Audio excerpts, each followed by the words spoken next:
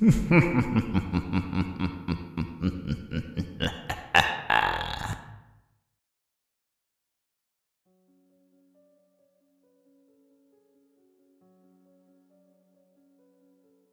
not sure when I started thinking about him again. It had been at least 16 years. I had pretty much forgotten all about him up until that point.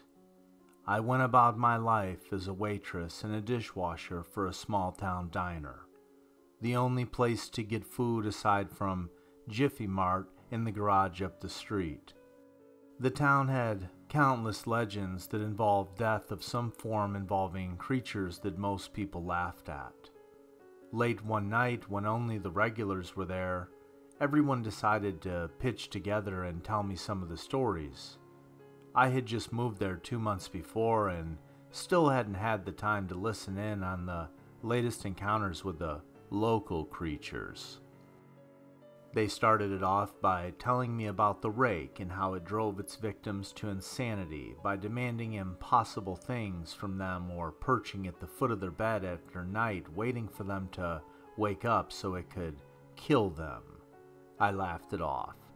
That doesn't sound that bad, I said. At least it was trying to get it over with. Neely, the man who told the story, huffed in irritation. Tell her about the operator, he said. The what? I asked. That sounds like a bad horror movie I saw once. Don't laugh, Gina, the owner said. He's real. Ever wonder why you don't see kids in this town, or why the school is shut down? He lives there. He takes children and then goes after their families. He dates back as far as anyone knows.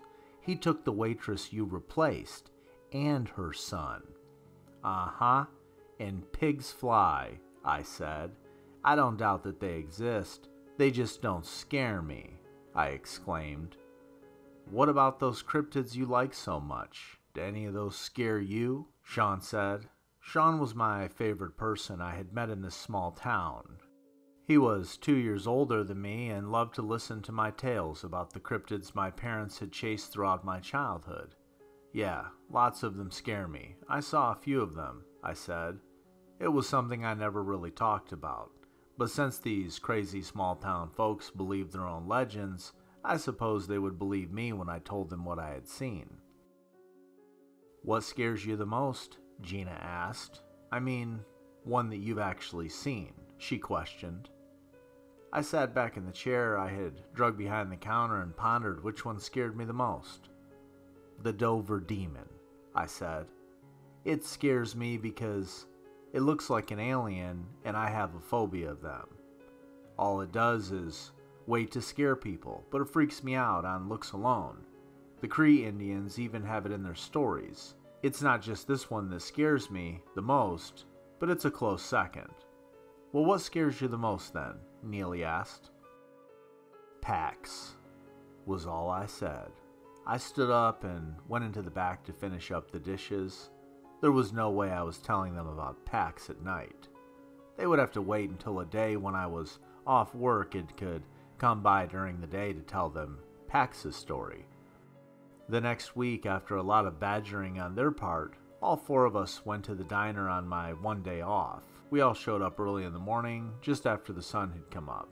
I didn't want to risk telling them about him too close to dark.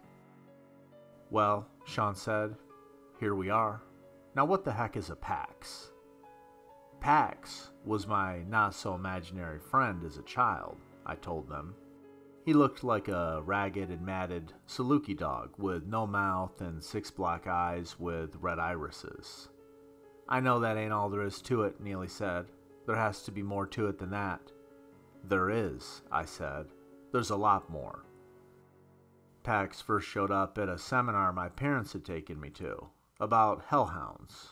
Of course, I wasn't allowed any farther than the lobby, but I could still hear what they were saying. I was so bored and told the receptionist that I wished I had someone to play with. She told me to run along and stay out of trouble, so I decided to run around the museum it was held in. I found Pax in the room the curator used for the most expensive artifacts that they were still studying and researching. He was sitting in a corner of the room, swaying back and forth. I said hi to him, and it went from there. He followed me wherever we went. When I told my parents about him, they thought I had come up with him as a way to keep myself from being scared of the cryptids they chased. All of that happened when I was 5. Everything was great with him around, until I turned 7. We had moved into a house near the mountains in Italy while they did research on the tatzelworm. I liked to play in the backyard with Pax every day. A few months after my birthday, he killed someone's dog and drug it into the backyard. At first, my parents thought I had done it. I had never hurt an animal in my life, and they thought it was me. It started to happen during the weeks I was stuck inside, and they decided it wasn't my fault and some wild animal was killing them. I kept telling them it was Pax, nothing else. One day while my parents were home, he thought it would be funny to walk in front of a mirror in the room they were in. That was the only way anyone else could see him. My mom screamed so loud she couldn't talk for a week. After that, they tolerated Pax's pranks until they started to get a little violent. I stopped there and took a deep breath, shaking slightly at the thought of what came next. Next came the really bad pranks. A misplaced knife in the bottom of the sink while my mom washed dishes.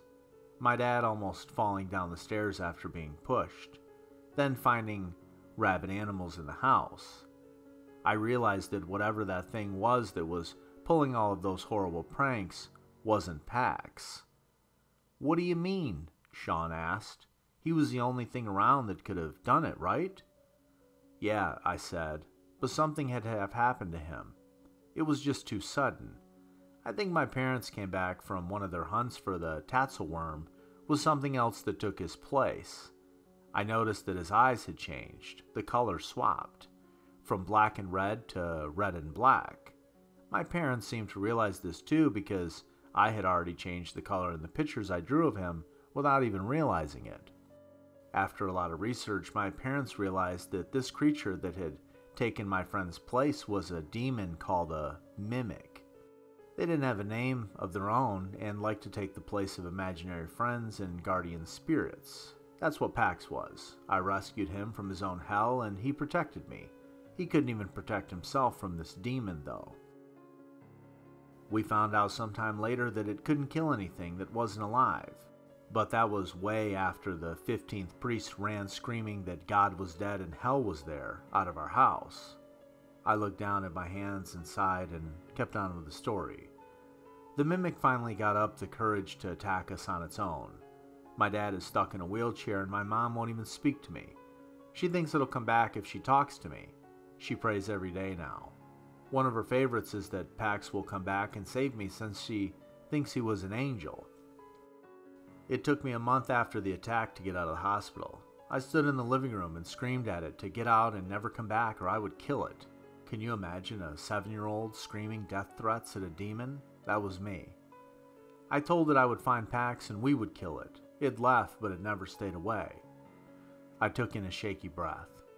It follows me everywhere I go to this day. I don't go into the woods because I'm afraid it'll sneak up on me and finally kill me. "What about Pax?" Gina asked, almost as a whisper. "Did you ever find him?" No, I said.